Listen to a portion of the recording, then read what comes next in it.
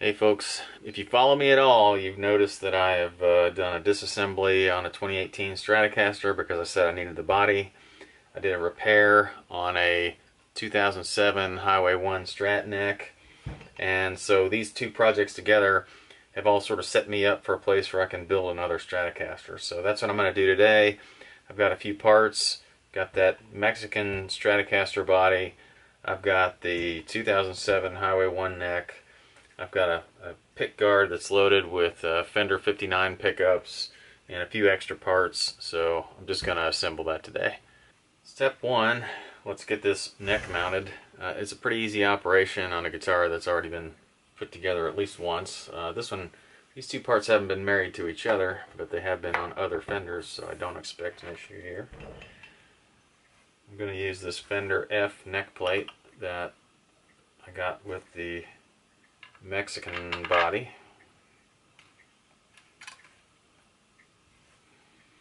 I'm not going to use a micro tilt operation on this. I just didn't want to.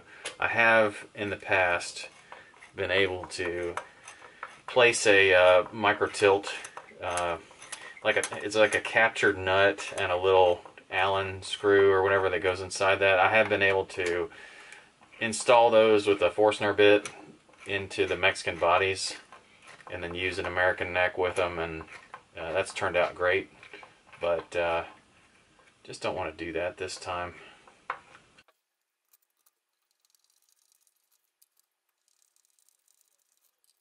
Alright,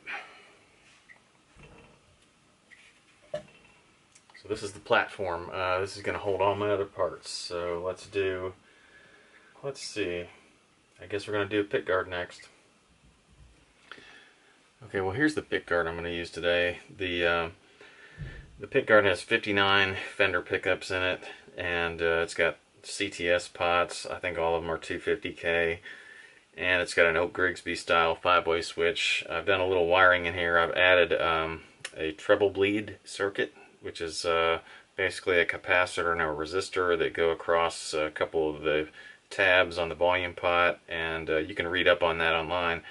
They're pretty cool. I think this one is made with a 220 resistor, and it looks like I used a 500 picofarad cap on there. So anyway, also have my .022 capacitors, my capacitors for tone. I've used two of them. I didn't really need to. I just did because I like the look. And those are off of an old 70s Fender amplifier, and so I just kind of repurposed those. But they're really cool. I mean, they're kind of like orange dips, only they're blue. So anyway, let's just go ahead and get this thing started. I've got to route the wire for the, well actually, let me do this first. Let me bolt down the bridge ground wire, or the body cavity ground wire.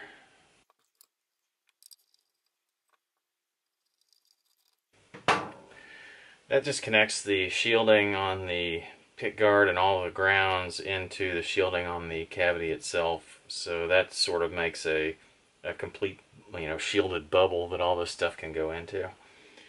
You also have to run a bridge ground wire through the body. Where is my hole for that? Right there. And then you have to run the jack wiring through this hole.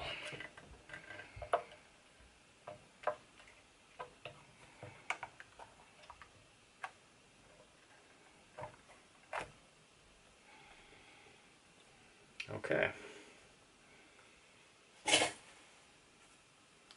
Now we can secure the pick guard.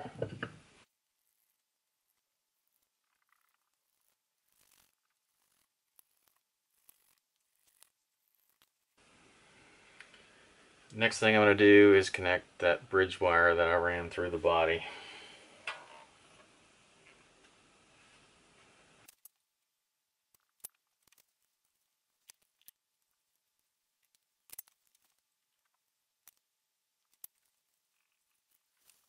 It just dawned on me that the Strat, or the Fender placement of these claws, the springs for the claw rather, are really not the way that I prefer to run mine, so I'm going to switch them around.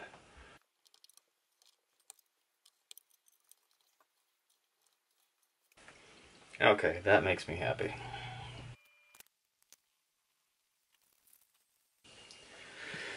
Last thing to do up here is this jack, so I need to wire that next.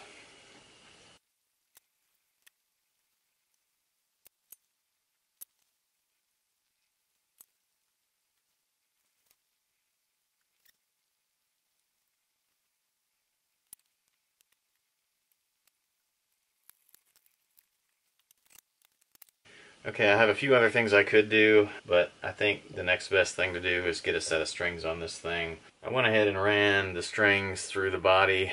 I did that because I'm reusing a set of strings that I was previously using on a different guitar. They're new strings, but they're still curled up on the ends, and I didn't want you to see me fight with that. This thing has locking tuners, so I'm just going to be able to essentially run these through and cut them off a lot shorter than the strings were on the other guitar. So let's see here. Oh yeah, when you're installing strings on Fender locking tuners, or most locking tuners for that matter, you need to loosen the locks. Alright, that should work better.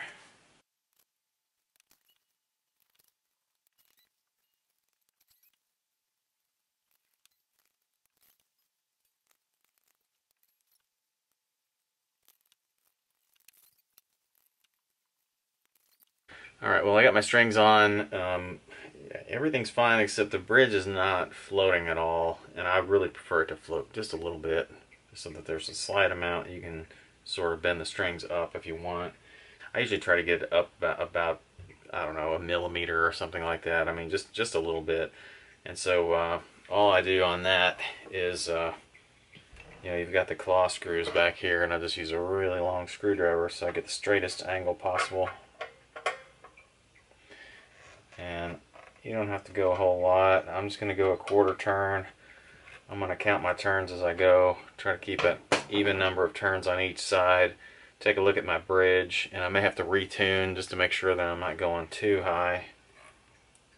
But I still haven't introduced any right now, so let's see how many of these it's going to take to introduce a little gap. Still no gap. Somebody had this thing cinched down pretty tight.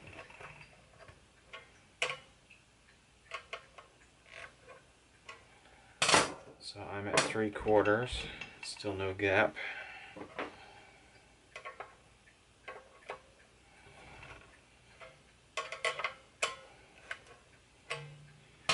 That's about a full turn, still no gap. I'll go ahead and put a half in it.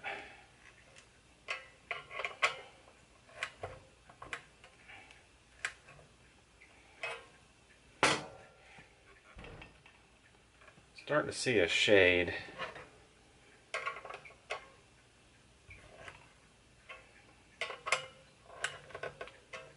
That's 1 3/4. It's starting to come up just a little bit, so I'm gonna stop at 2, retune, see where I'm at. There would be another way to do this. You could change the lighter springs. Obviously with 3 springs in there now, that's about the lightest spring tension I would want on it. Let me flip this over and get it tuned up again.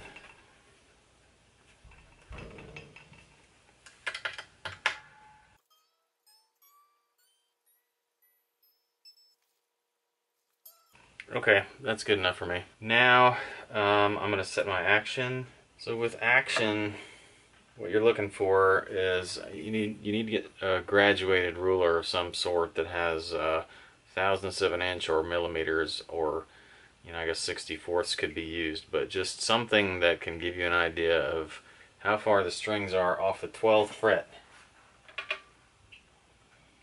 Right now this one's sitting at about I'd say 65 thousandths on the low E side, which is a little bit high. So I'm going to lower that down. Okay, so I have the right Allen wrench. All I'm going to do is you have to sight this from the side, and then you're going to lower the saddle by loosening the Allen screws. You want to keep about the same number of turns on each side so that that thing stays level.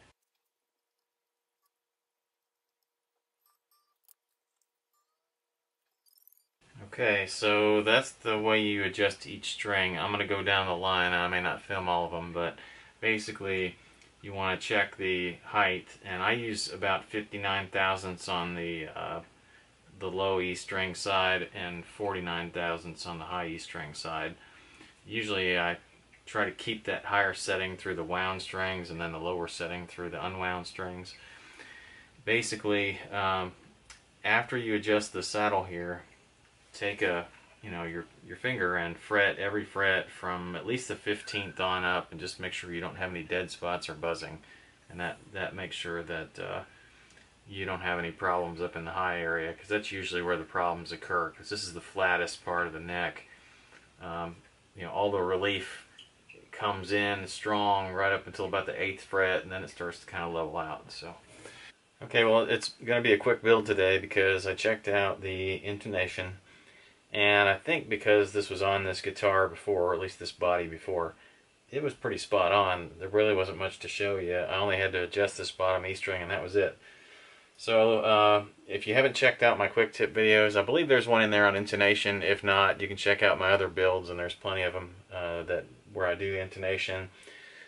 And I did pickup height.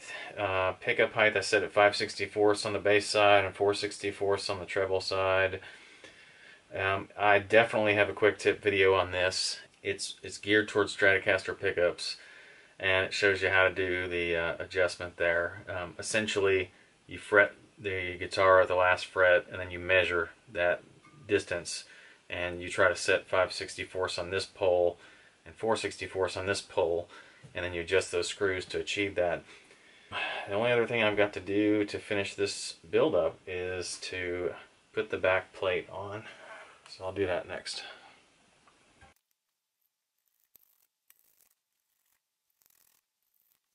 Alright, well that's it. Thank you all again for watching another episode.